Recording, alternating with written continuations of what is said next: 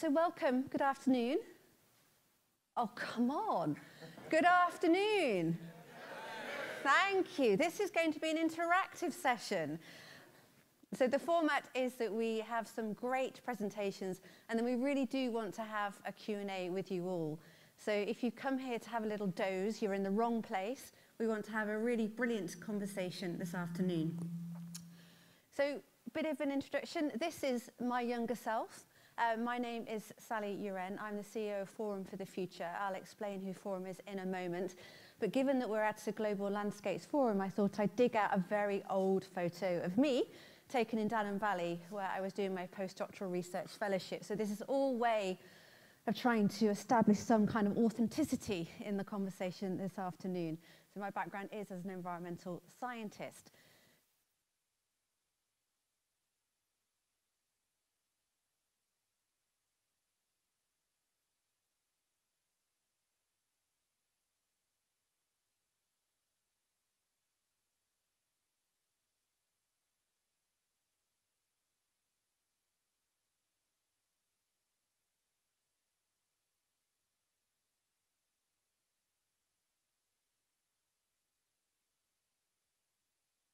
Okay, let's try again. So at the back, can you hear me okay? Right, rewind a moment. That's me in Dannon Valley doing my environmental science thing before I became CEO of Forum for the Future, who I'll tell you a little bit about in a moment. What we'd like to do today is to have a conversation which is designed to explore how agribusiness can work with its partners to deliver positive social and environmental outcomes at a landscape level. And we have got a really great lineup of speakers designed to do two things: explore practical ways of scaling up good practice, and hopefully we'll leave this session with some really great insights into how to drive effective partnerships. So that's why you're here. You're in the right room. It's a conversation you were expecting. Great. Our panelists, wonderful group of people in front of me, are as follows. We have Dr. Christopher Stewart, who's head of CRS, Corporate Responsibility and Sustainability at Olam International. And then we have Dr. Götz Martin, who is head of Sustainability Implementation, Golden Agri Resources.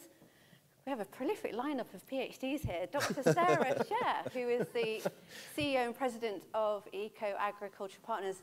And Miriam, have you got a doctorate too, and I just didn't know about it? No, I do not. Well, diversity is a great thing to have on a panel. And so last but no means least, Miriam Kuzi, Manager Forest Landscape Restoration, IUCN. So an incredibly well-qualified and expert panel to help us understand how to drive effective partnerships between agribusiness and others to deliver positive outcomes at a landscape level. So they're our panelists. The format is that they've each got 10 minutes, after which time I'll start to wave frantically, and they're going to share their insights. And then we do want to open up for a Q&A with your audience. So as you're listening to the panelists, please make a note of any questions that you've got, because we do want to have a conversation at the end. Forum for the Future, I'm very aware that quite a few of you might not have either known me or Forum for the Future. So just a little bit of background as to why I'm so interested in this conversation. Forum for the Future is an international sustainability non-profit. We've been working now for over 2 decades with business, with the public sector, with NGOs, trying to accelerate the pace of change towards sustainable development by taking a systems-based approach. So we're trying to catalyze change in whole systems on the understanding that actually incremental change won't give us the solutions that we need to see. I'm based in London, but we have small offices in New York and in Singapore and in Mumbai. We work with a whole range of organizations, and there, Christopher, there's your logo, prominently displayed. We work in partnership with a number of leading businesses, including Olam, which is why I'm here today, but a whole range of other businesses. And we also run pre-competitive multi-stakeholder collaborations on a whole variety of issues. And our focus is really on those top 3 boxes there, trying to understand how to deliver what we call systemic interventions in key challenge areas.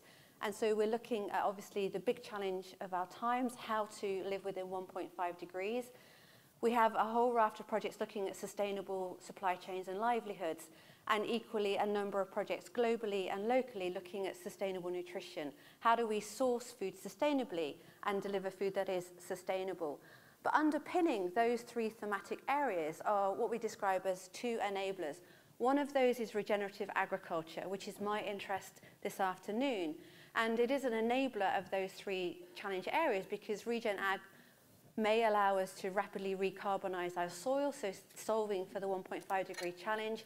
It certainly is as a means of delivering sustainable livelihoods, and clearly is part of how we fix our broken food system. The other enabler is what we call net positive, and Christopher will touch on net positive in a moment. And this is a project that we've been running at Forum now for about 5 years with a range of different organizations, mostly corporates, where we've been asking the question, what if brands and businesses could put more back into the environment and society than they took out, on the understanding that simply minimizing our impacts isn't going to allow us to deliver the Sustainable Development Goals. And so I'm going to share with you the 4 principles that we have defined as really articulating a net positive approach. And as we go through the conversation this afternoon, I'd love us to bear these principles in mind because they do help us raise the level of ambition when we're thinking about change outcomes. And in order to define a net positive approach, what we're saying is we need to embrace that principle of materiality. So focusing on where we can make the biggest difference, which varies according to which sector you're in, of course. Then transparency, perhaps not too surprising as a principle, but if we think about the acceleration we see on sustainable development, then transparency is a real enabler of that acceleration. And then the 2 principles that I think are most relevant for the conversation this afternoon are the principle of regenerative. So in other words, we need to restore the assets in the systems around us, and that goes to the heart of a lot of emerging landscape best practice. And then the principle that's closest to my heart, which is systemic. So really understanding the system in which we're operating. And at its heart, that really characterizes a lot of the landscape work that we see today, because clearly no landscape exists in isolation, and no individual organization can deliver sustainable landscapes working alone. So that notion of net positive, what it takes to put more back into environment and society than we take out, I hope will be a theme that comes to life throughout the conversation this afternoon. So that's all by way of introduction. I'd now like to introduce our first speaker, Dr. Christopher Stewart from Olam, who's going to tell us about the Living Landscapes policy. I'm going to stand, if you don't mind. I hope this isn't going to create a lot of feedback.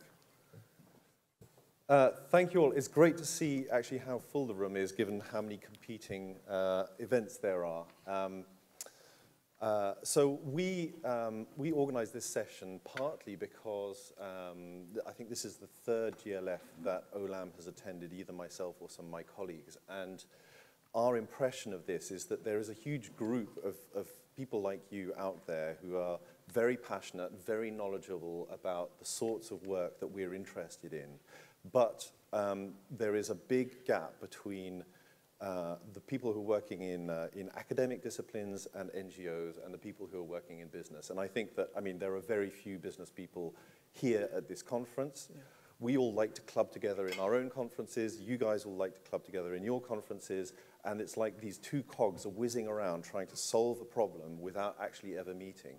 But I think that solving these landscape problems can't be done unless you work out how to engage with business, and we as business work out how to engage with the world of NGOs and researchers who are working on these topics. So a little bit about Olam before we move on to the first slide. Olam is a global agribusiness working in about 66 countries worldwide. We either produce or trade or supply multiple agricultural commodities, including such things as coffee, cocoa, cotton, cashew, rubber, palm, timber, a very long list. And our speciality is working with smallholder farmers, particularly in the tropics. We estimate that we work with about 4.7 million suppliers, the vast majority of whom are smallholders themselves. But we also run large-scale plantations and big farms and contract farming as well. So we're a very, very diversified organization, but one of the special things about us is that we try and get as close to the point of production as possible and as close to the farmers as possible. So first slide, please. Oh, you just need to press the green. Oh, Sorry. okay. I'm in control. How wonderful.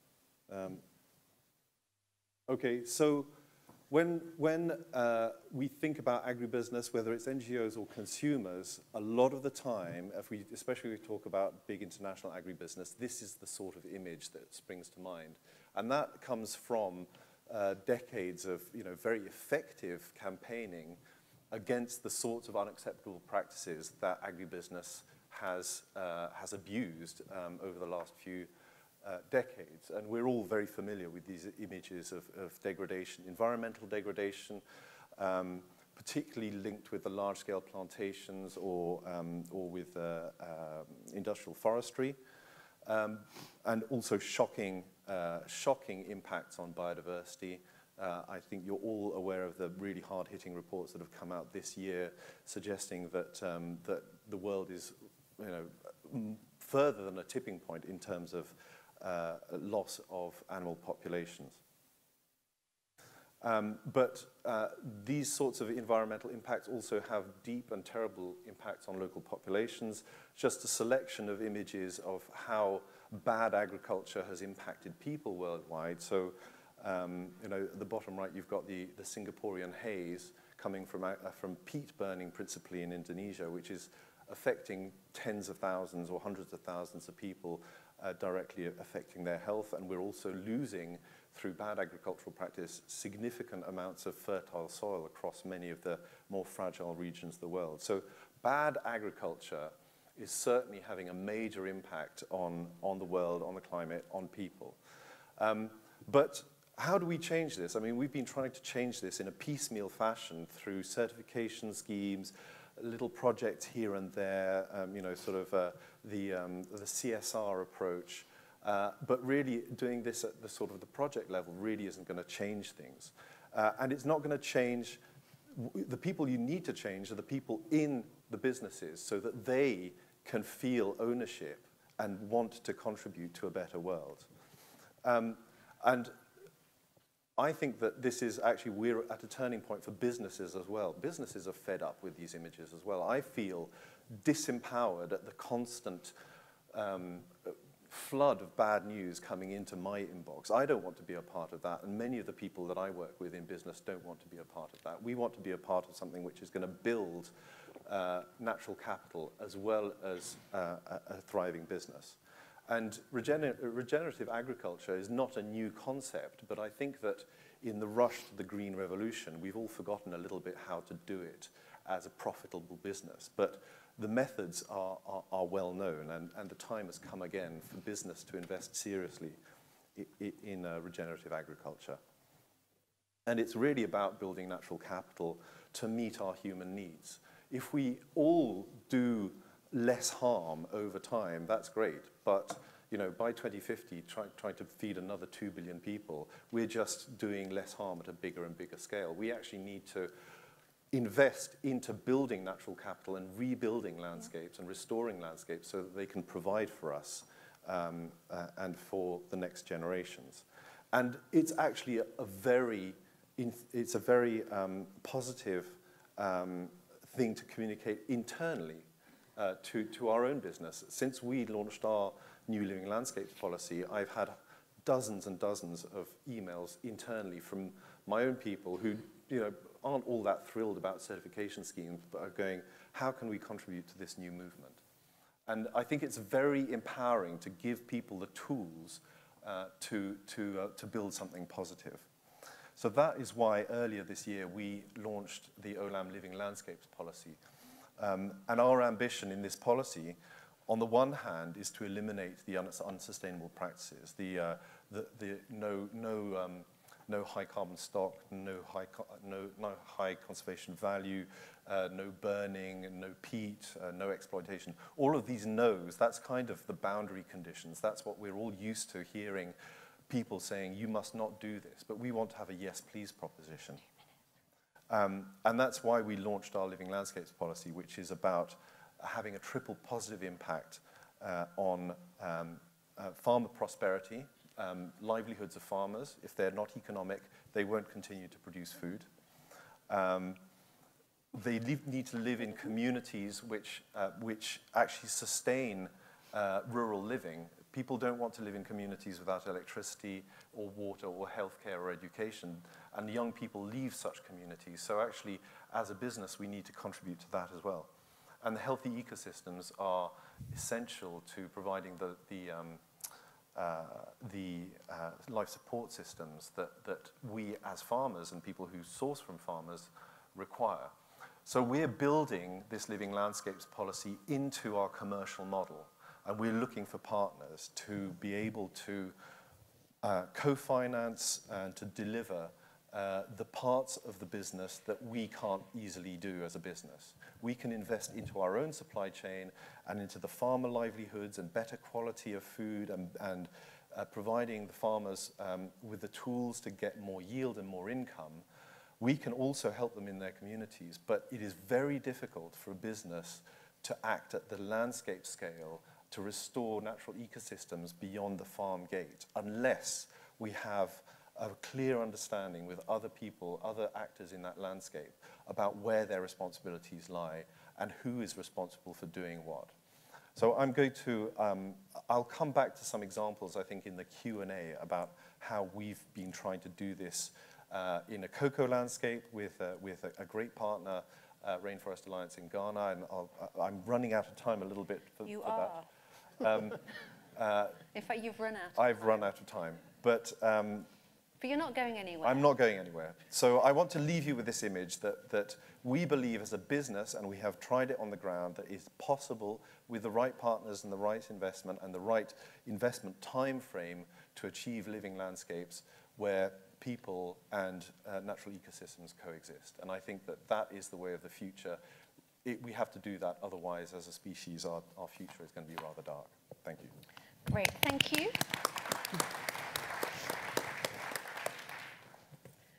And now for our second speaker, Scott. Thank you. Good afternoon, everyone.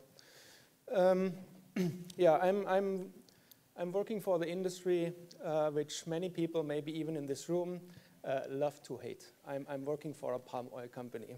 A quick introduction. So I'm working for Golden Agri Resources. Golden Agri Resources is part of the Sinarmas Group, which is a large Indonesian conglomerate.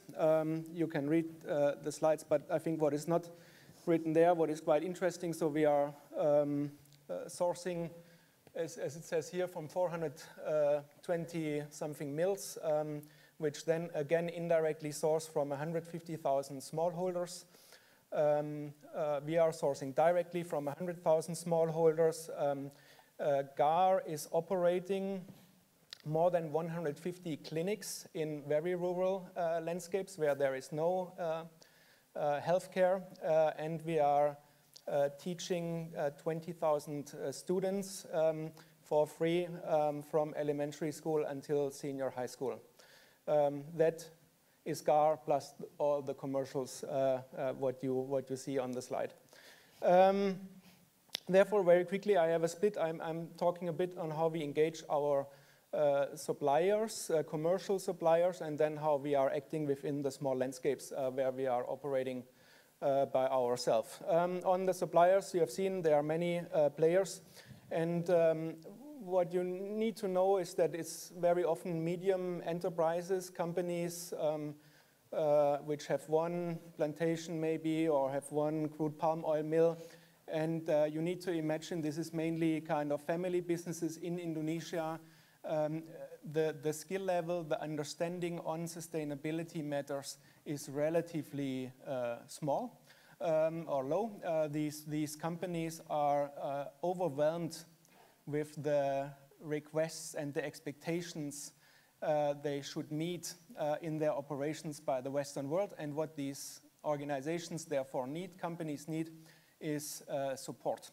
It doesn't help if you are excluding them from your supply chain. There is a growing market for no commitment palm in India, Bangladesh, China. Whatever non-sustainable palm will be produced, it will be sold, and there are buyers for it. So if people stop consuming palm oil in Europe, it will not prevent that palm is not grown. So it's quite important to understand that there is sustainable and there is non-sustainable palm, and making also these differentiations. Okay, so anyways, a long story short, engagement is key. So we have developed multiple formats, broad socialization sessions, which we call Smart Seed, and then there's Smart Spots, which is kind of 13, 15 companies. We talk about specific topics. No deforestation or peat or labor is now becoming increasingly important. And then we have something Cooperation for Transformation, where we are hiring consultants who work with these small companies to, write up new standard operating procedures and really bring the very basics into the game. So engagement is very important, and it needs to be ongoing. There need to be different formats being used, and not just dump them. However, you see, right, a big request from many NGOs is, they need to be suspended. And you see, if companies don't kind of want to engage with us, or they walk away, or they don't change their practices, you can see in the number of suppliers that there are changes over time, and that we are trying to select more sustainable suppliers. Anyway, so that is just kind of a very large supply base, and we believe through this continued engagement we can slowly transform the industry so that they meet our kind of sustainability standards. I think, however, more important now, if we really talk about physical landscapes, and what makes me really kind of excited is how we engage with our communities. As I said, there are around 200 communities which are within our plantations or are overlapping with our plantations. And what is quite interesting is that a large chunk of the remaining forests in kind of the typical Indonesian mosaic landscapes are within these villages surrounding our concessions.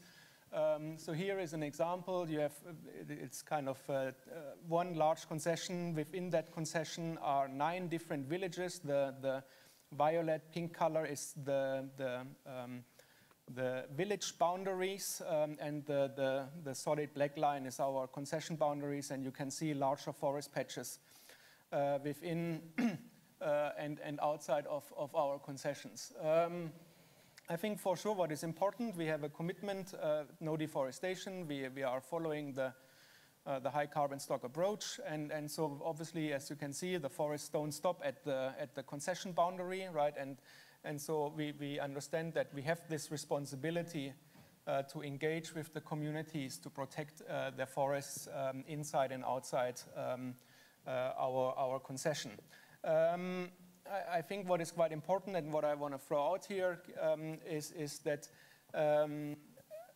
these engagements cost money, a significant amounts of money, and so far we don't see a lot of money arriving in these areas from other sources than our own bank accounts, Sinarmas or GAR bank accounts.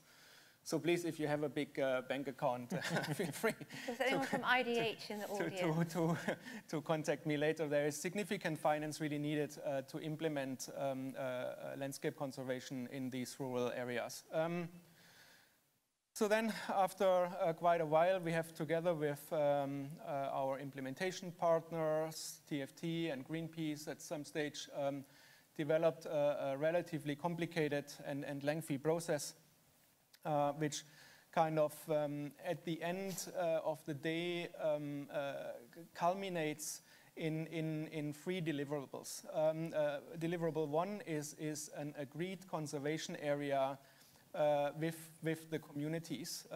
Second is also agreed areas for economic development, and the company is providing different livelihood models for these communities for a period of 3 years, and then we hope that these communities can run by themselves. And then most importantly, for me, I think at the end of this process, these communities will get land tenure, which means that the 2 minutes, that the customary land boundaries, which they all know, are finally put on paper and acknowledged by the Indonesian government. And that is very important, one of the key deliverables. What I just want to show is also what is very important when we talk about landscapes. And I saw this beautiful kind of big slide in the big plenary room, which shows that beautiful landscape. And what I realized there, you can clearly see how dynamic this landscape is, right? So this is not a pristine primary forest anymore. You can see human activities everywhere, but the community was able to retain this very nice green landscape, and that allows dynamics. What you often have is that we come in, companies or NGOs or scientists, and say, okay, here are the conservation areas you need, and you cannot access these areas anymore, and you need to step out. But the communities have a very different perception. When we did the first participatory mapping, you see only the small green areas on the right side. That's what they agreed to conserve, and we were coming with the left side slide.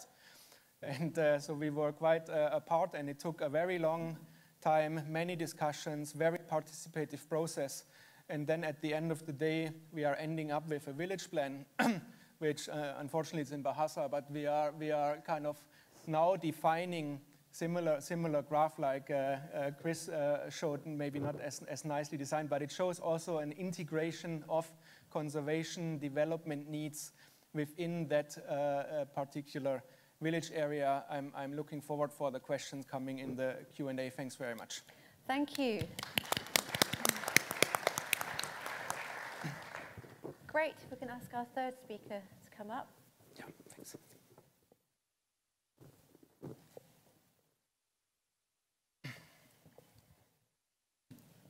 Good afternoon, everyone. I'm really pleased to be in this session. Eco-Agriculture Partners has been working since 2002 on integrated landscape management, on partnerships with agriculture, environment, local people working on livelihoods and other actors. But we didn't start working on agribusiness and food industry in a very serious way until 2012. And that was stimulated, as I'll mention in just a moment, by the fact that there were so few private companies in all of these landscape partnerships. And we were trying to understand why weren't they there and what would it take for them to be part of it. If you jump forward to 2018, that has changed enormously. I mean, the vast majority of agribusinesses are not yet doing landscape work, but the number that are, the creativity is really quite astonishing.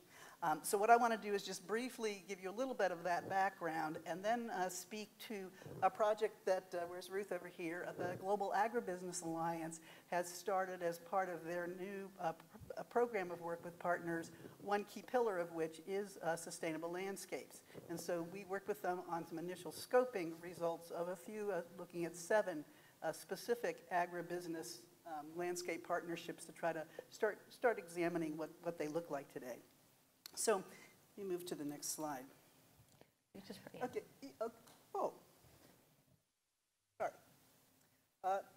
There's lots of landscape partnerships. Between 2013 and 2015, Eco-Agriculture Partners and the Landscapes for People, Food and Nature Initiative, which is a group of about 75 organizations worldwide, went out to try to document where are there landscape initiatives where agriculture and environment and sustainable development were all being addressed within landscapes through multi-stakeholder platforms. And the criteria was they had to have been around for at least 2 years, they needed to have multiple objectives, they needed to have multiple stakeholders, and there was a couple of other initiatives in there. The ones that you see, the 4 continental reviews that have been done by ICRAF in Africa, by CATIE in Latin America, by the Hercules program in Europe, and by EMI in Asia, came up with 428 of these large-scale landscape partnerships that were around, and we got some sense of the stakeholders that were involved with them. What we found, however, was that overall only 22% of them actually had any private sector businesses that were involved. And they were all agricultural landscapes. And 95% of agriculture is private sector. So we were asking ourselves, what's going on? This did vary from a low of 8% of the landscapes in Africa to over 30% of the landscapes in Asia, but still, in our view, pretty low. So we started a project called Business for Sustainable Landscapes as part of Landscapes for People, Food, and Nature. And we got a group of large international companies together with NGOs like IUCN that have been working with companies for some time to try to diagnose the lack of participation, what were they looking for, and what would it take to get much more engagement of agribusiness within these partnerships. And there was an action plan that was developed that I don't have time to describe in detail right now, but I encourage you to look it up, Business for Sustainable Landscapes Action Agenda, and you'll find it. And there was an action agenda there for governments, for landscape programs, for finance. All three of those were identified by the companies as significant constraints to their being able to work in landscapes. But there were also a set of recommendations specifically for businesses. One of them was that they should be much more rigorous about evaluating internally whether or not they need to be part of a landscape partnership. Secondly, that they needed to build staff capacity to do the various things that you need to do. Thirdly, that they should be doing, they've got to figure out strategically how and when and where they want to partner and what roles they want to play. And a fourth one is that that business needs to have their own peer learning process for understanding what it takes to be part of landscape partnerships. IUCN, by the way, was a key leader in this initiative as well. And Olam was also a major partner in this. And I'm really pleased to say that I think that what Global Agribusiness Alliance is doing is speaking to that latter recommendation that came out. So I'm feeling pretty good about this. And what we sat down to do, and I want to give a shout out, you can go online and find the overview of these 7 cases, plus the 7 cases. They're short case studies. This is a scoping exercise, not an in-depth analysis. But we looked at 7 very different landscape partnerships, and I'll briefly just tell you who they are. One of them was New Forests, which is a global company, and the case study was on investing in carbon forestry in California. Second one was Bayer, that's working with a partnership in the United States across sectoral collaborative action to protect the upper Mississippi River Basin with row crop areas. Olam, a case in Tanzania on delivering responsible water stewardship at the catchment level. Golden Agri Resources in Indonesia, looking at sustainable palm oil landscapes. So it was just presented to you. April's work in Indonesia on advancing peatland restoration. Philip Morris International's work in Malawi towards sustainable tobacco sourcing, and Toutan's work in Ghana on responsible stewardship of cocoa partnerships. I was struck by the extraordinary diversity of the approaches that the companies were using. I really encourage you to read them. They're absolutely fascinating. And for us at EcoAg, we were really excited by the kind of innovations that we were seeing. And all I have time to do right now is just summarize a couple of the broader issues that came out of looking at the seven landscapes. The first one was that they had quite different entry points that of concern environmentally that led them to be part of these. Avoided deforestation was key for the Philip Morris, the April, the Toutan, and the Golden Agri Resources piece. Forest restoration was really key for New Forests in California and also with Global Agri Resources. Water pollution was the big driver for the partnership in the United States with Bayer, of which Bayer was part. And water supply was the big issue for Olam in Tanzania. So those were the sort of things that drove the initial partnerships. But if you back up then and say, what was the business rationale for engaging in landscape partnerships? What was striking about all 7 of these cases is that these were not corporate social responsibility activities. These were really very much went to the core business interests of the companies. In the case of New Forest was the clearest. They were making a lot of money off of doing this, the carbon forestry work. It's nice to hear someone working in carbon forestry is making some money.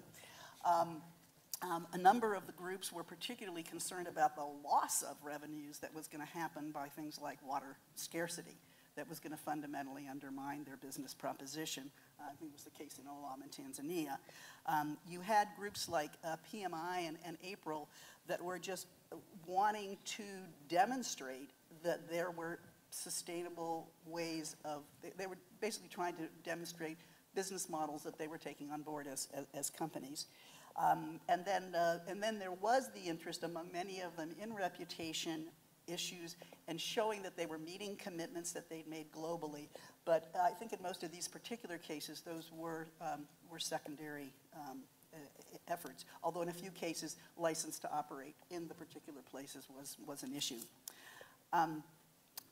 Institutional arrangements were really diverse, and the role of companies in them. Most of the work that EcoAg Partners has done have been these multi-stakeholder platforms for landscape partnerships.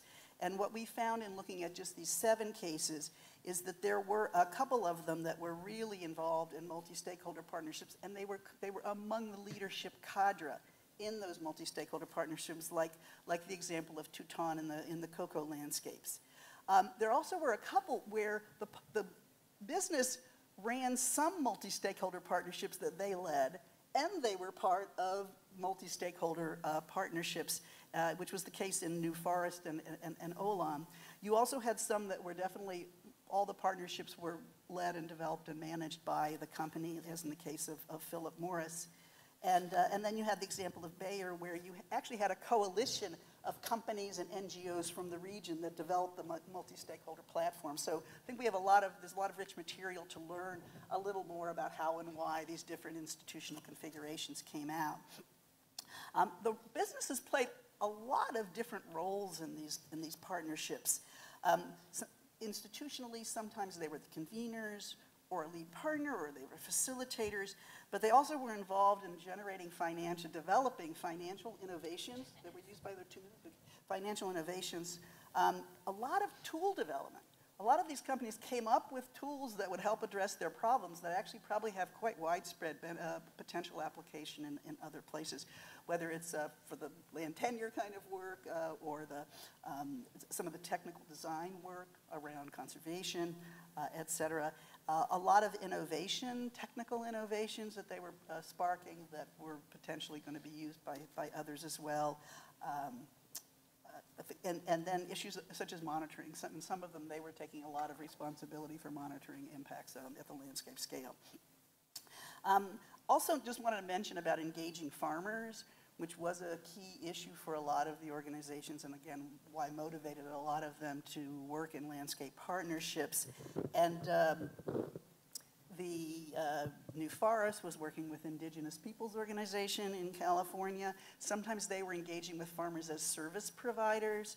Sometimes they were providing incentives, such as the incentives of facilitating access to tenure or funding for infrastructure and things like that. And then the other one, of course, was a very widespread role in technical assistance. So I think we also can learn a lot about what was working and what wasn't working, what was the division of labor with other actors in those landscapes around providing technical assistance, incentives, et cetera. And my final point was about the role of government, which we haven't explored in great depth yet, but it is quite interesting. There's been a feeling by a number of these groups that it just simply wasn't legitimate for a large private company to take a leadership role in a landscape partnership. And therefore, they took steps to make sure that they had other partners, other co-leaders of the initiative that would, in their view, legitimize it. Others went even farther to say that they really felt they only wanted to do this within the context of a jurisdictional kind of a landscape program, because they wanted the government and the government to definitely approve what was going on. In other cases, the companies felt that they really wanted to have the flexibility of leading the partnerships themselves, and were somewhat concerned and had some reservations about trying to bring in too many other partners, that this might slow things down. And in some places you see changes going on.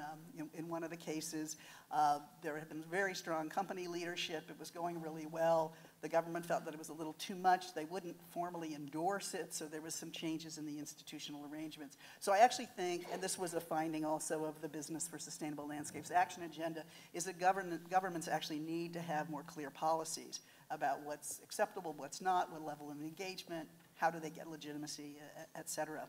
But anyway, this is just the first round of this, but I think it was encouraging to see the level of creativity and interest, and I think we need to speak to the question about where are the profit, how is this enhancing profits or just avoiding risks. Risk reduction was by far, 5 years ago, the major reason why companies were getting involved in landscape partnerships, but I think we're starting to see it turn around in some of these places where people really see it as very beneficial to their businesses. So we will all keep watching. Thank you, Sarah. And if we could switch to the second presentation now, if you wouldn't mind. And last but by no means least, Miriam, hopefully your slides will appear as if by magic. Yes. Brilliant. Okay, let me just check this one. So, working on forest landscape restoration, I would like to reflect with you on what that can do for generating net positive agricultural supply chains, creating new partnerships, and the sustainable management of landscapes. Forest landscape restoration is about all land uses, often in mosaic landscapes, as you can see here. For the large part, forest landscape restoration takes place on agricultural lands. In Rwanda, more than half of the landscape restoration opportunities identified are agricultural, and in many countries in Latin America, the main objective for doing forest landscape restoration is to increase productivity for agricultural supply chains. Forest landscape restoration is about hope. It is a positive message and net positive results, as opposed to perhaps talking about reducing deforestation and degradation or achieving land degradation neutrality. Its message is very clear that we can go beyond that to put back into ecosystems, landscapes, and supply chains what has been lost. Through forest landscape restoration, it is possible to increase biodiversity. We recently at the COP launched a working paper on how forest landscape restoration is achieving Aichi targets. And it is biodiversity that's shown to have very positive impacts on pests and diseases in supply chains. FLR helps build soil and enhances soil conservation. I don't think we talk enough about the aspects of soils, and which is needed to increase productivity and water retention, as well as sequestering carbon. For example, on carbon here in Mexico, we could see what the potential impact is on forest landscape restoration on nationally determined contributions and GDP. This is based on increased productivity and carbon storage. Biodiversity and carbon, and all those are just some examples of what the biophysical aspects are of forest landscape restoration. However, sustainable supply chains depend also on, there you go, good land stewardship at the landscape scale, on the people who live and depend on these landscapes for livelihoods and rural development, for increasing resilience in the face of climate change. We're talking about the communities, farmers and smallholders, agricultural cooperatives and entrepreneurs. Forest landscape restoration is about enhancing human well-being and rural development across landscapes to meet those present and future needs, working on a multiple benefits approach and land uses over time for a very wide range of stakeholders. There's no one-fit-all solution, and IUCN uses the Restoration Opportunities Assessment methodology. Some of you may know it, it's pictured here, Rome, to assess forest landscape restoration opportunities that are socially, economically, and ecologically appropriate. And IUCN is a lot about best science and best knowledge and generation of information. Roams are stakeholder-driven processes combining best science and best knowledge to equip those decision makers, private corporations, communities, and smallholders with the best available knowledge to plan for and implement forest landscape restoration, and thus appropriate interventions in supply chains.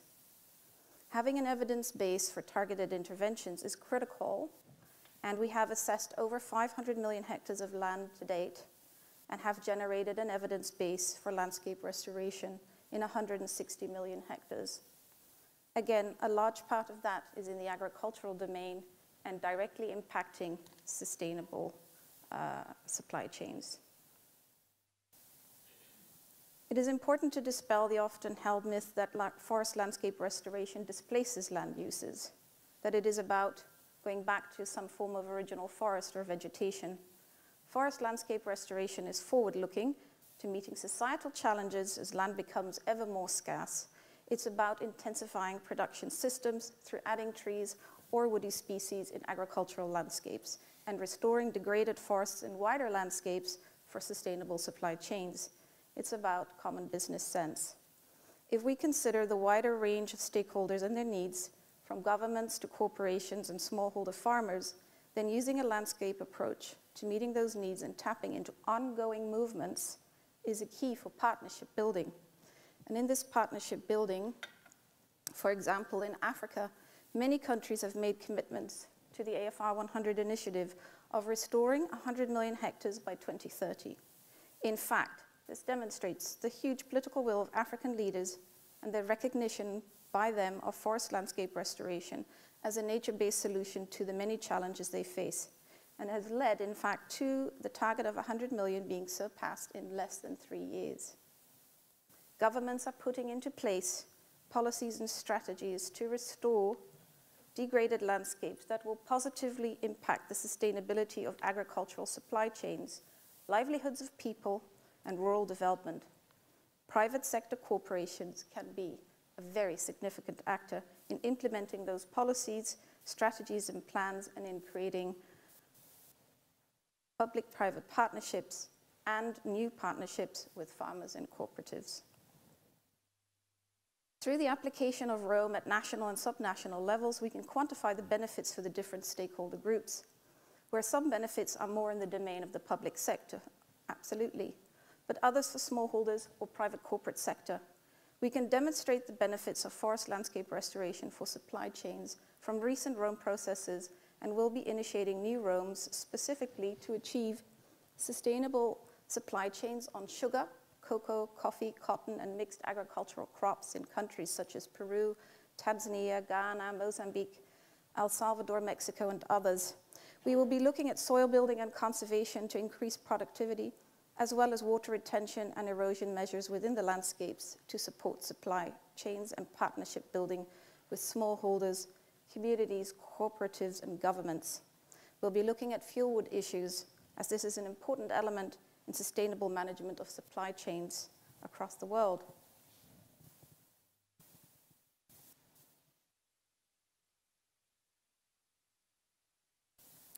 In forest landscape restoration, the entry point for land management is not just restoration of degraded land, but also conservation and protection. We need a whole landscape approach whereby all elements work together to support agricultural supply chains, people's livelihoods, rural development, resilience to climate change, and governance of these resources. As mentioned, we've been using Roam to make forest landscape restoration actionable. During those processes, a theory of change for drivers of degradation is established within local context and local contextual objectives for doing forest landscape restoration. This is important for interventions to be relevant to local context and adopted. This situational analysis and associated theories of change are at the foundation of forest landscape restoration policies and plans, and is important in the context of reimagining global agriculture. We need these large-scale transformational changes at the landscape level and in supply chain management. During assessments such as Roam, a wide range of stakeholders at different levels come together to identify opportunities for forest landscape restoration and negotiate the trade-offs that can positively impact supply chains. companies do not always have access to these stakeholders. Spatially explicit planning was another point that I wanted to mention here, because it's important that it is spatially explicit to generate positive returns, to be able to track what we are doing, and is key to sustainable land use planning and management. At national levels, assessments feed into national planning and policy and tend to be a bit more general or higher grained. At subnational levels, assessments feed directly into local level planning. Moreover, to complete the presentation, I think assessments and getting that evidence base also provides baselines for tracking impacts of forest landscape restoration in supply chains. Thank you very much. Thank you. Thank you very much. I'm just going to turn my chair around so I can see you all. So I have got a question for each of you, if I may be so bold. And then I'd like to come to the audience, and I'm going to have to stand up because I realise I can't see a lot of you over there. But first of all, before we pass over to the audience, so please get ready with your insightful and probing questions, because that's the criteria we're looking for. Going all the way back, Christopher, though, first, to your description of living landscapes.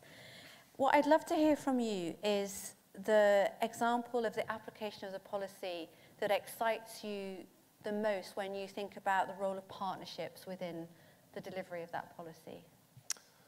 You were about to tell us before, but I'm not going to tell you in detail about our Ghana case study, partly because out of an act of extraordinary kindness, I'm going to point you to the GAA write-up, which was done for Touton, who are another company who worked in the same landscape and took over the Rainforest Alliance partnership in 2014. So we had a Rainforest Alliance partnership working on climate smart cocoa. Touton worked with the same partner in the same landscape, and we have now started a new partnership a little bit in a slightly different area called the Sui River. So if you want to know about climate smart cocoa in Ghana, go and have a look at the case study that the GAA has just written up. I think, so in response to your question, Sally, I think that one of the things that is happening now with food is that especially in the West, but also increasingly in the affluent Asian countries, people want to know where their food is coming from. There's been enough scandals about food that's contaminated or food that contributes to unacceptable things that people, and especially the younger people, really want to know where their food is from. And for me, I think that is where the real hope is, because people want to know specifically who's produced their food, and they want to know that it's been good for somebody. And actually, I think this is a real change for us in agribusiness. Rather than producing something which is completely homogeneous, this gives us a real opportunity to go to the consumer and give them something which has added value. And the big problem, I think, is that food is too cheap. Food has, the proportion that people have spent on food has decreased, and the pressure is always down on producing food. But if we're not, if we produce the cheapest food, it's going to be cheap because it's going to be damaging and done in the worst possible ways.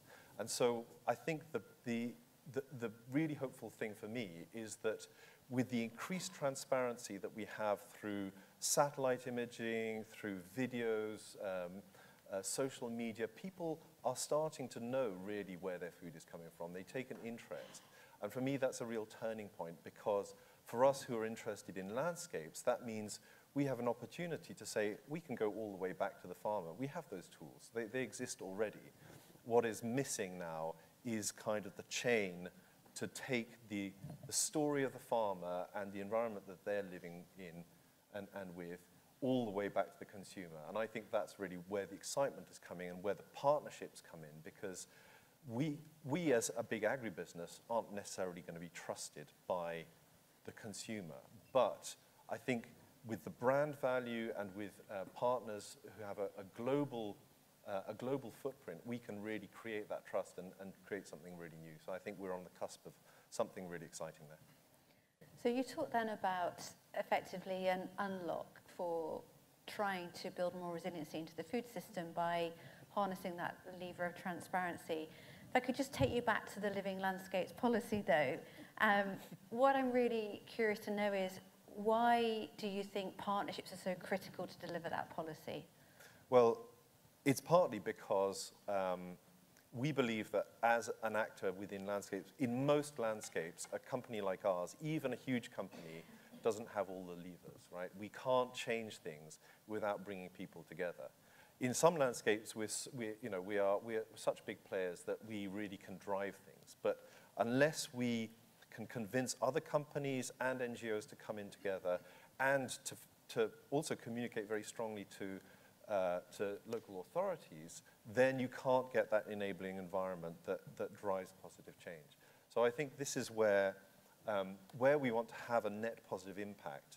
We need to explain what is the role of companies, where do companies invest within their supply chain, and where are the limits of our responsibilities, and how can we bring in other forms of financing and other forms of investment that are going to achieve the other aims of landscapes, notably around the wider environmental aspect. Great, thank you. That takes me really nicely to my question for Götz, if I may.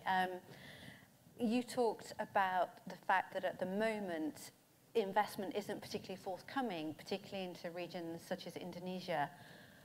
Why is that, and what needs to change to harness bigger swathes of risk-tolerant capital to scale up some of these approaches? Oh. In your humble opinion. Yeah. We won't hold you to it. No, that's I hope Chatham House rules here, right? So I think... You're on video. I am realizing that.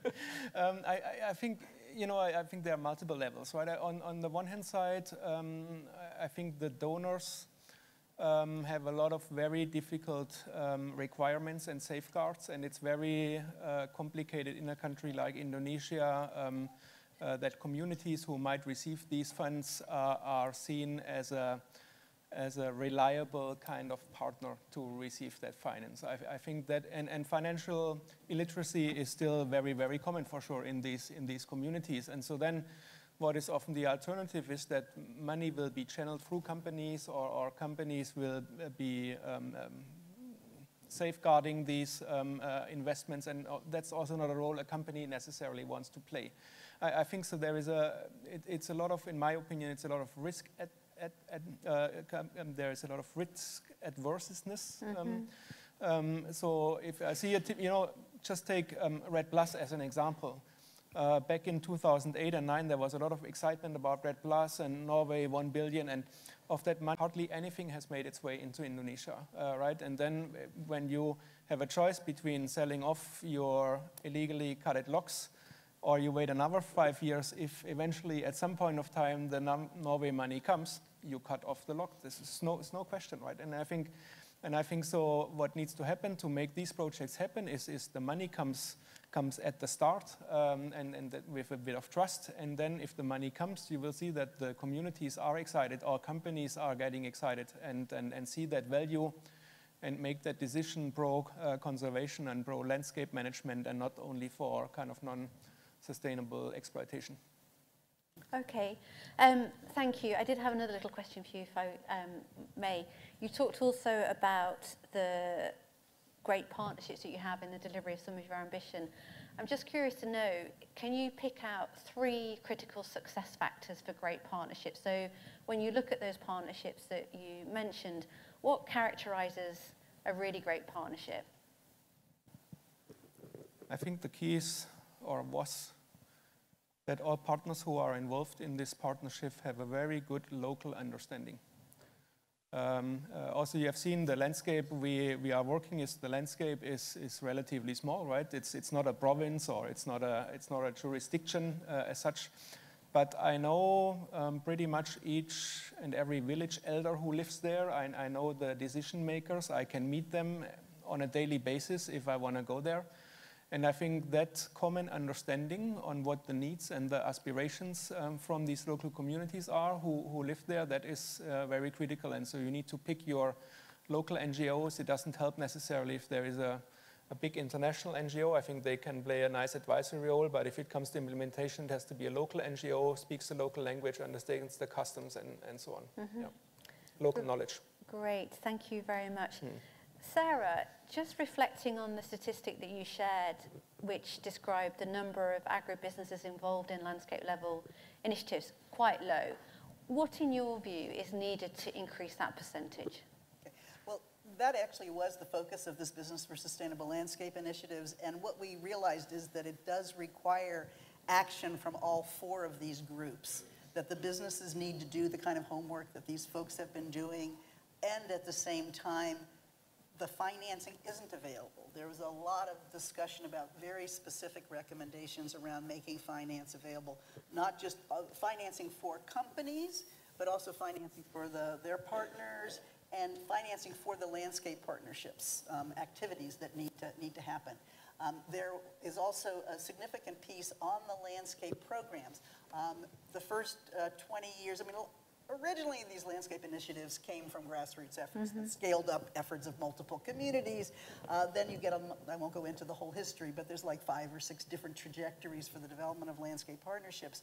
But one of the things is that the vast majority of them in this 428 case examples that we have were convened by NGOs, local governments, maybe a regional authority, some indigenous peoples organizations, some grassroots, but like 1% were company-led initiatives. And by and large, those groups either were too suspicious of agribusiness to invite them to come in, or they simply had no idea to do it. They'd invite them in, and then their processes were so uncomfortable for the companies. They just weren't designed in a way, there was different kind of discourse. They got a reputation for just places that you got talk and as opposed to action, which wasn't true, but it was that perception by them. So I think we had a lot of recommendations in that action agenda for how the landscape programs need to be designed and to become much more expert internally with dealing with companies. And then the last piece was this government piece. Governments are very ambivalent about wanting companies, and their constituencies are ambivalent about having them be part of partnerships that are transforming landscapes. Yeah. That's a key issue about sovereignty, et cetera. And I think we just need to have systematic efforts at sorting that out, and governments need to take their own actions about what's legitimate and how to partner with. There were some places where it's actually illegal for companies to be part of landscape partnerships. Not many, but we found some cases. So I think there's a lot of action that could overcome a lot of those barriers, and clearly that's starting to happen. And so essentially what you're saying is we need to be better at putting together different elements of the different constituencies together and providing a safe, neutral space for that to happen. And I think just being more intentional, I think Christopher mentioned the same thing, that they're just operating in different universes, and they need to sit together and do this kind of planning.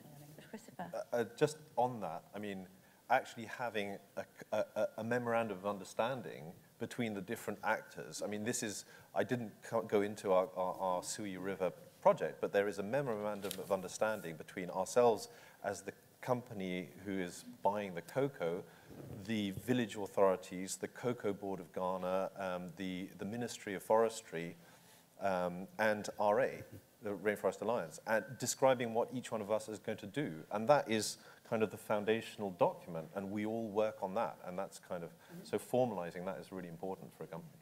Yes, so very important to get the clarity of expectations of all parties.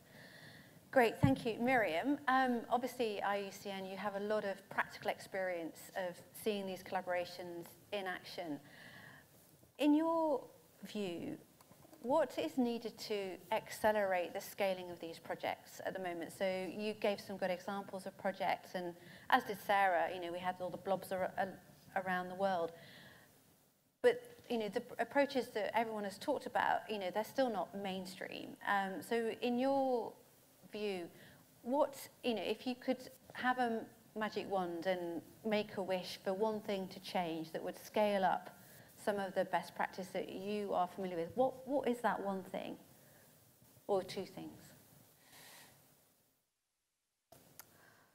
There are a couple of things, but okay, maybe if I had to choose the most relevant thing, I think does come back to this very simple problem that was stated, that we're operating in different hemispheres, so to speak.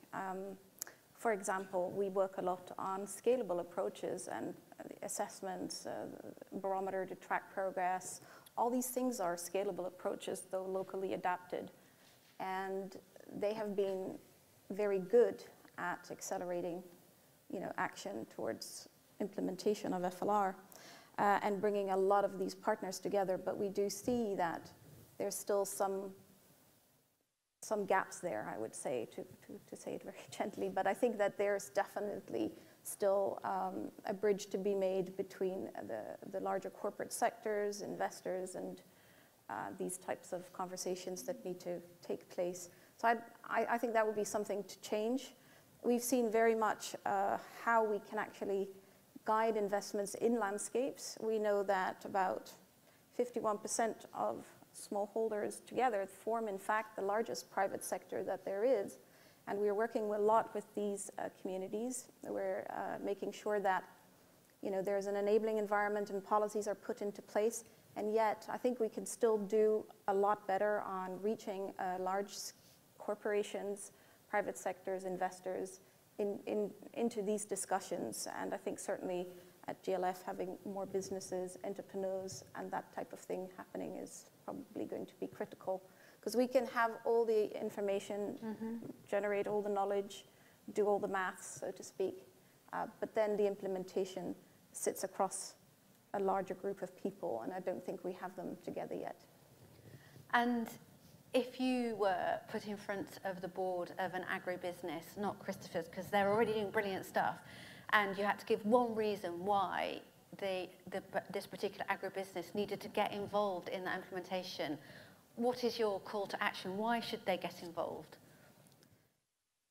Well, I think the main reason to get involved is simply the recognition that their supply chain and what they're doing is not operating in isolation on a landscape, and bring then to the fore what those other elements in the landscapes are that will directly impact the supply chains, but also how supply chains are impacting, if done in a more sustainable and perhaps landscape approach way, how that would really benefit as well the agribusiness. I'd just like to add to that, because one of the things that came out of this BSL, this Business for Sustainable Landscapes initiative, was that companies weren't actually doing a very rigorous job of evaluating why or when or how they should. And one of the things that came out with is don't assume there's a theoretical justification for them to do that, but before they're really going to commit, they need to do a lot of internal homework about where their vulnerabilities are, where their risks are, where the opportunities are, what their potentials and capacities are for engagement.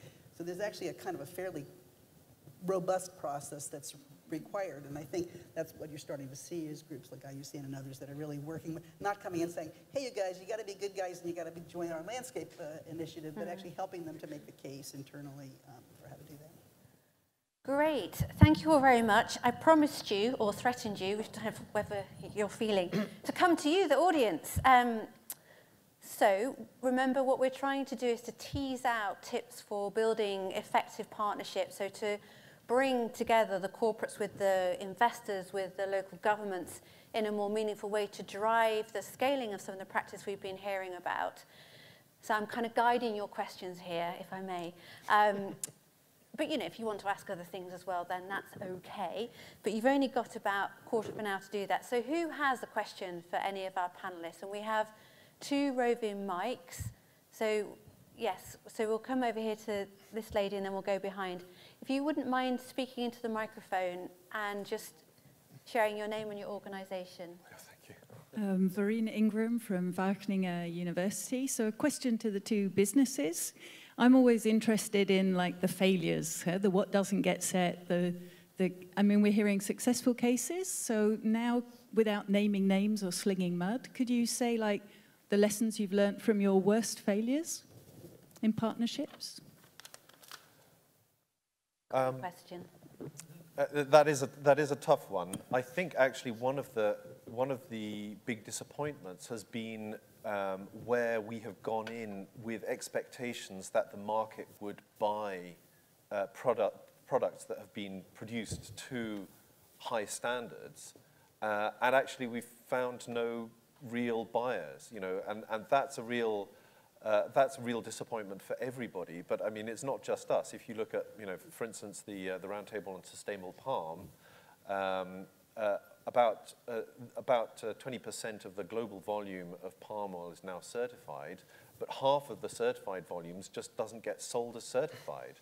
And that is partly because people want cheap food, and partly because the producers are typically not selling directly to customers. They're going through the intermediaries of manufacturers and retailers, and the manufacturers and retailers are simply not prepared to make their food, to put on a premium that reflects the cost of that food. So I think, I don't think we've got standout examples of terrible failures in partnerships. Obviously, you've got ups and downs, but it's where expectations of the market uptake of certified or sustainable foods haven't been met. And that's a real downer for everybody, because what's the point of doing more if people won't, buy the great story?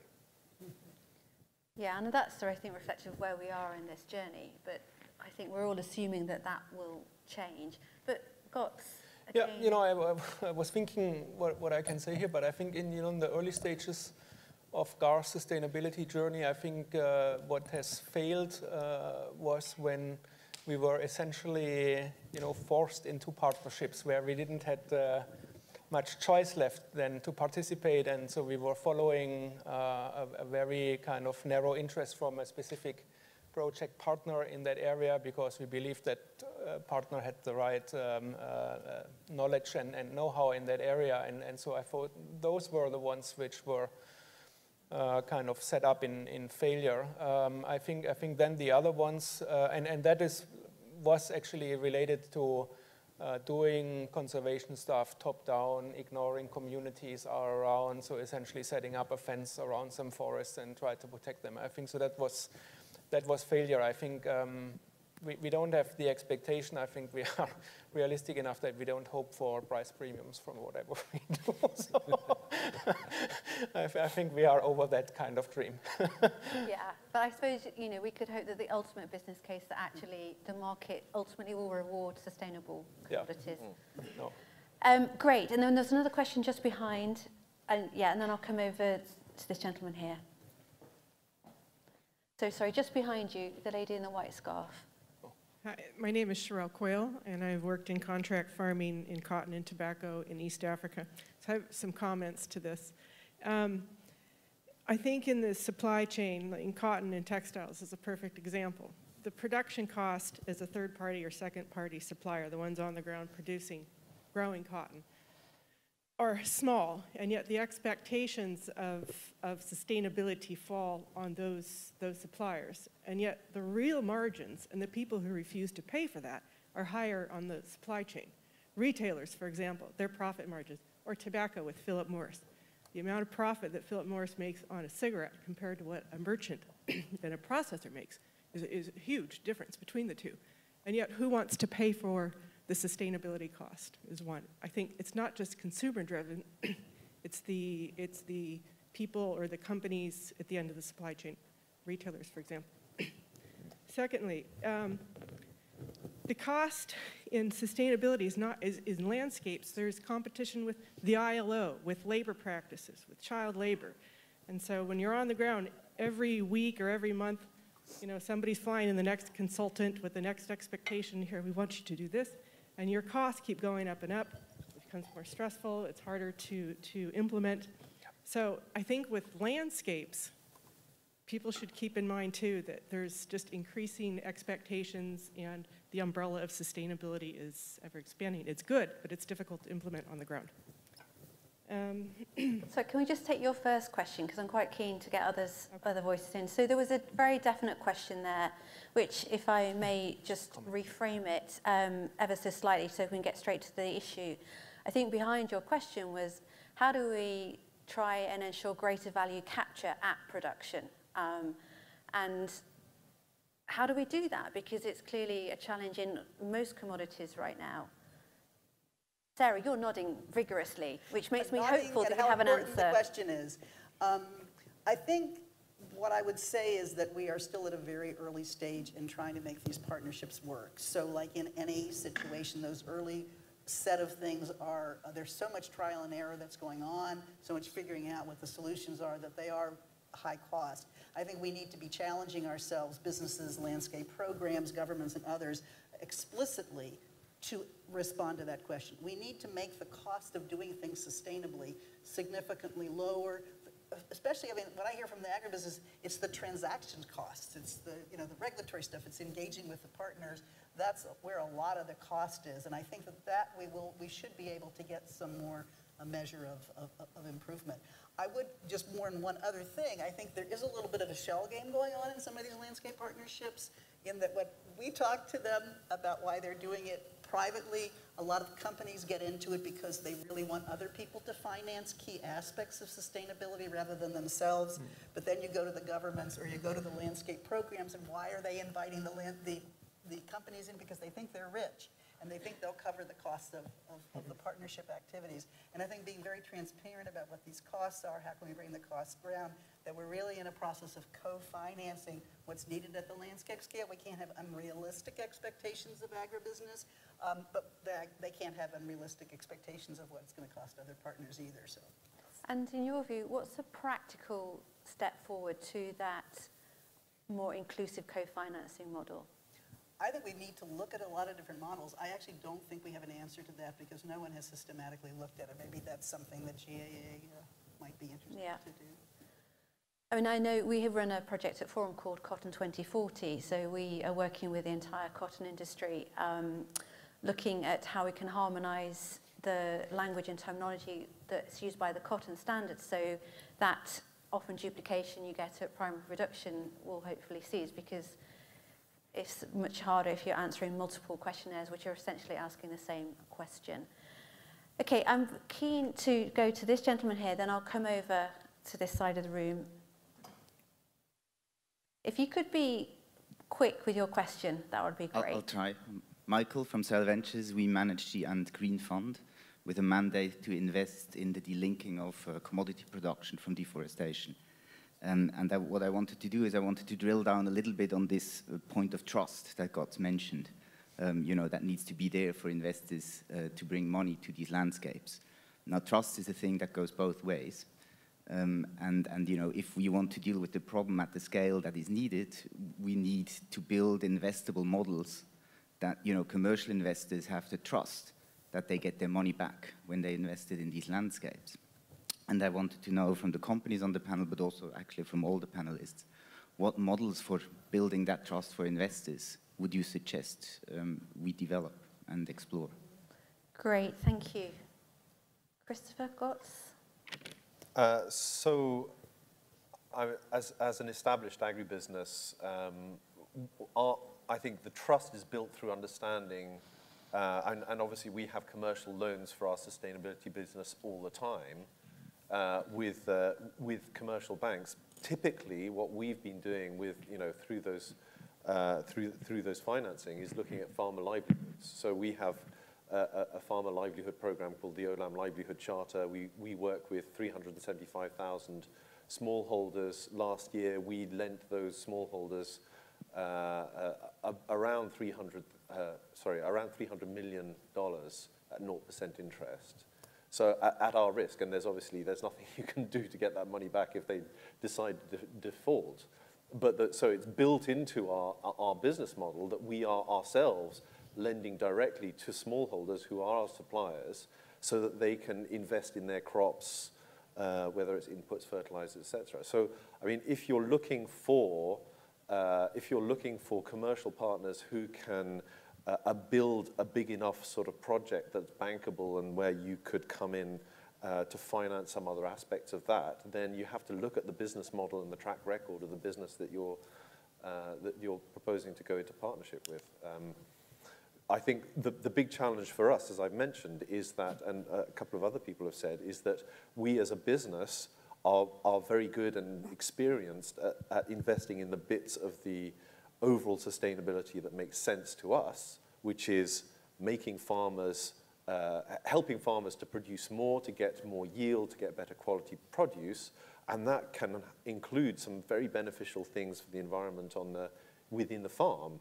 So shade tree and cocoa and coffee, mulching, soil improvement, less use of fertilizers and pesticides, etc. What we're much less good at is investing beyond the farm gate, even though we know that in order to secure the supply of produce for the long term, we need that whole landscape to work, not just the farm and the farmer's little piece of land, but the farming community and the watershed catchment and local climate. So that's where we need new models, I think, to safeguard that entire system.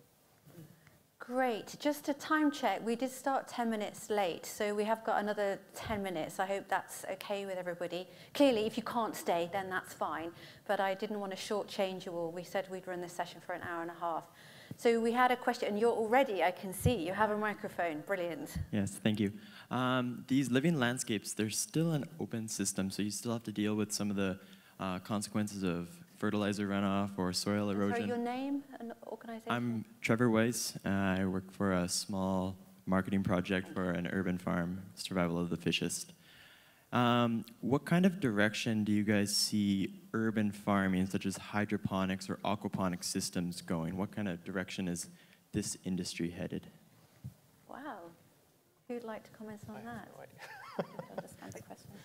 No, you go ahead.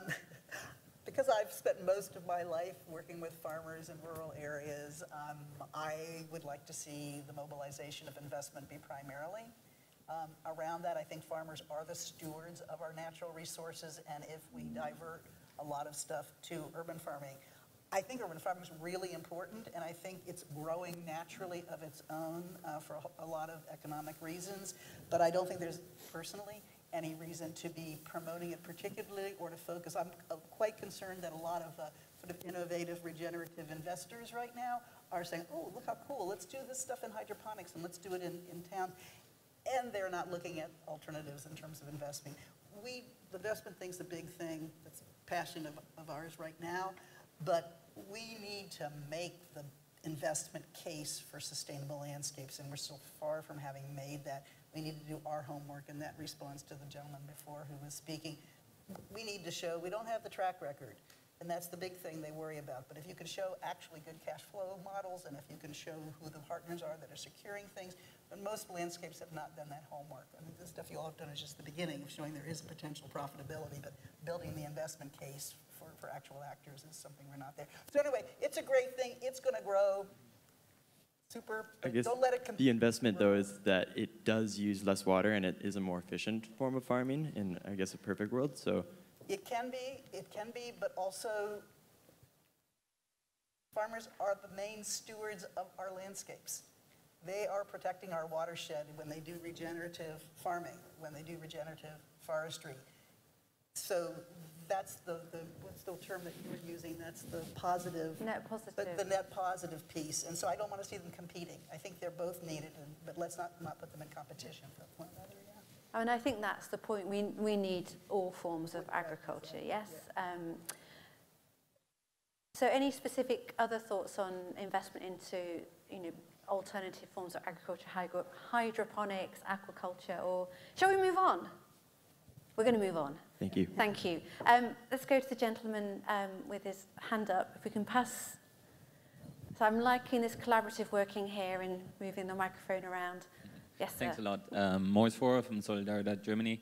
I have a question to the representative of the private sector. Thank you very much for the great examples you have put up here. Now, how difficult is it for you to be bringing these concepts to the higher management in your companies? Because we are not seeing these concepts being really the mainstream being implemented by the companies. Can you tell a little bit more on why this is not yet the case? I think in that case which I presented, that's a relative easy one. Because we are obviously recruiting the majority of our workforce who works for us in the plantations from these local communities, and because we run on a 25-year kind of rotation cycle, so we would like to work with these communities in the long term. And so therefore it is clearly seen as an investment into our neighbors, if you will, and if we have a good relationship with them, obviously then there will be not so many problems for us in the future. Again, that's why I said it's very important that you know where you are working, in which landscapes. You need to understand what they need, then it's possible. If you obviously go for a very large scale, let's call, province level landscape, then it will be a very difficult sell to my top management, to be honest. I think there needs to be a very clear financial benefit, otherwise we would hesitate a lot to invest in a large scale landscape project. And so de facto then is the assumption that the reason why we're not seeing a huge swathe of corporates take the approach that your two organizations is that understanding of the long-term impacts isn't as clear as it needs to be. It's not, yeah. Yeah. Okay, so, yes, Christopher? So I think there's a sort of a risk management element to it, but the discussion within Olam is about what is the long-term value proposition for our company. What is our business proposition, and what do we offer our own shareholders? And our shareholders are long-term shareholders. We have the Sovereign Wealth Fund of Singapore, Temasek, and we've got Mitsubishi Corporation, who between them own around 70% of our business. And our proposition, so they're thinking in 30, 50-year investment horizons. They're not thinking about the next quarter. And what they have agreed with our senior management is that they want to see us securing the supply of commodities from these landscapes for the long term. And we know that things like, whether you look at cocoa in Côte d'Ivoire or you look at coffee all over the sort of tropics, that climate change is actually a key threat to the long-term security of supply. And unless we address the resilience of those farming communities and those ecosystems, then our supply of those key commodities is going to dry up. So it's a survival imperative for us to look at, what is going to keep these commodities going and keep farmers on the farms as part of the rural matrix. So it's really not just a PR exercise. It's about what's the survival of our company look like in 20 or 30 years' time. Yeah, and it's great to see that. And one is wondering why others just can't quite see that completely impeccable logic, which is if we don't take a long-term view, actually, we undermine the resilience of our agricultural system. So we had there's a couple of hands up over here. So, yes, I was going to say, I thought I caught your eye. If we could just go to this lady here, then this gentleman, then I know there was someone else over here. So we're going to have the microphone over here, please. And again, if you can keep your questions short, because I would quite like to get at least 3 more questions in the time that we have. Yeah, I was wondering. Your name? Lisa, sorry. Lisa from Wageningen University, student environmental science policy. I was wondering, in the beginning of this lecture, interactive session, I had the feeling that we heard a bit of a different narrative than we do now. When Christopher started off, he started the reason for sustainable activities within his company also from a point of view that he didn't want to contribute as a human being to more degradation. At least that's the point that I got out of it. And after which it shifted more that money especially was the important factor for businesses to shift towards sustainable practices. I was wondering, is there any room within businesses for that first narrative? So we as human beings should take responsibility for, well... Thank you for that question. Really lovely question there. So the importance of perhaps an doing the right question, thing. So yeah, say a word about Sunny, because I don't think Sunny is primarily, you talk about your CEO, but what I hear when I hear him talk is a very personal motivation for wanting to do the right thing. Yeah, so I think it's really about aligning what makes a business tick and what is motivating and engaging the people who work for that business. And I think that if you speak to any, I mean, I think that's why I work for Olam. It's such an exciting business to work for, because our CEO is personally passionate about sustainability, but he has completely constructed the shareholder narrative around the long-term value of sustainability as a business model. And so it's, our personal motivation aligns with the business model that's been conceived. Those two things aren't necessarily conflicting. Obviously, if you come into a position where your personal values are directly conflicting with what your company does, you're not going to last with that company, and your company is probably not going to retain the sorts of valuable staff that a company needs to in order to thrive. So I think that would be the answer. I think it's not a conflicting situation. It's actually trying to align the business imperative with the personal motivation of the people who work for you. Great, thank you. We'll go over here, and then, yes, if we can have the microphone. We've got a second microphone. Have that ready just over there. Brilliant. Thank you. Yes, sir. Okay, thank you. My name is Petri Lehtonen. I come from FAO. I'm a forest finance expert. So actually, I would like to kind of revisit the question of partnerships when you asked about what are the critical factors. I like the answer, but I would like to further elaborate that why actually you didn't mention government. I mean, you have been mentioning government, but I think that government hasn't been really that important in this discussion. So it would be quite important for me to know that how do you see government's role in these partnerships?